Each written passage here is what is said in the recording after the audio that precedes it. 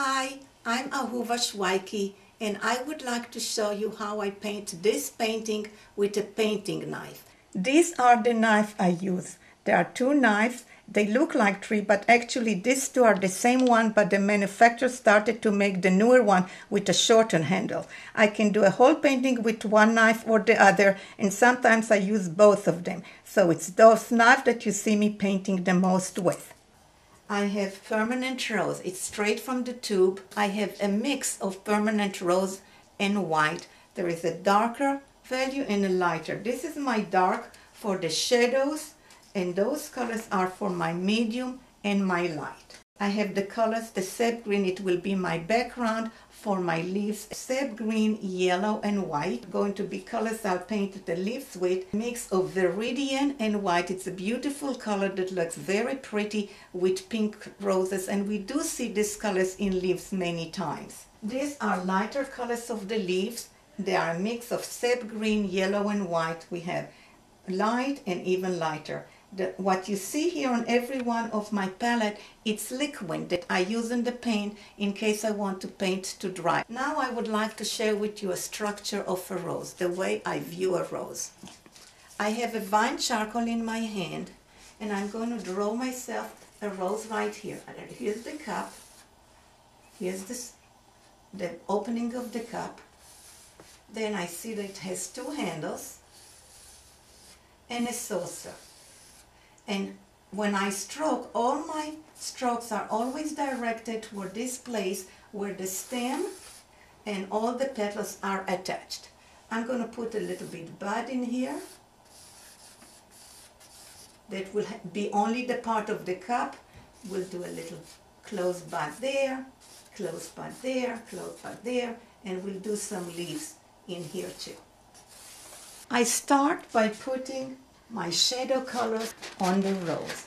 I spread them the way we spread peanut butter and jelly on a slice of bread or butter on a toast, and I put them very thin.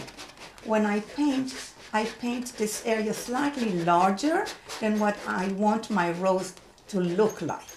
Right in here is going to be another bud, and there will be another bud right in there, and another one right in there. Now this is where our stem are going to be, and this is where all the petals are coming to. Now I will start with the structure to paint the rose itself. This is the rose, but the petals of the rose. We start by putting the ones that are open toward the outside. All we see is the top part of the petals, and it's a very, very thin. Now I'm going to start to paint the petals themselves. I load the paint, lay the knife, and drag it.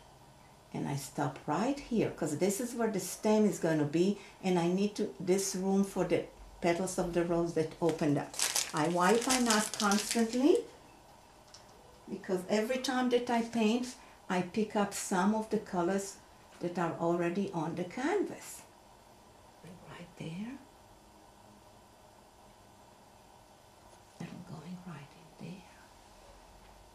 I'm going to add a little bit of color so I will not run out of the shadow color. That's very important for me. The petals that are on the right side of my canvas, dragging the knife toward the side of the petal. The knife there, dragging like same thing. We're not going to disturb the beautiful cup that we created. We're just going to go right next to it. Put the paint. That. I'm going to put a little bit more color in there so I can open that rose. Going right there. A beautiful one going this way. This way. One more time here, make it stop it. Now I'm going to come and paint this little bud that we have in here. A little bit of paint, stroke it right there. In here I can take my knife and pull this make it go around a little bit, like some of these buds that are here, and they will be a stroke bud. A stroke right there. As soon as we add the green to it, they will look bud that just started to open. Now I turned it this. Sometimes I do that because it's easier for me to get my hand. Yes, 3 buds all clustered together. Blend it with the dark extras that I did, and the knife is so fine that I can go all the way to the paint that's there without disturbing the leaf if I don't want to. Sometimes I do want to reshape it, but if I don't want to shape it, it allows me to go all the way to the petal, blend it with what was the background of the rose, the shadow, in here, and then right in here. I can shorten this bud with my background color to the roses, to the buds. Go around them, good. Now, we're about to finish the bottom part of the canvas.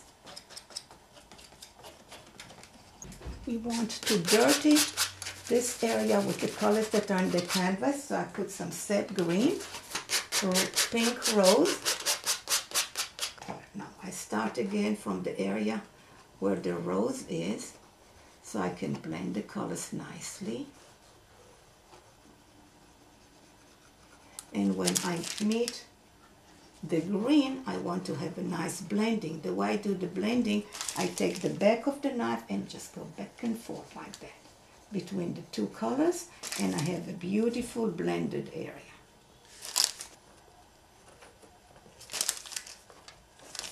Introduce a little bit green right here to this bud. Lighter green to those spots in here.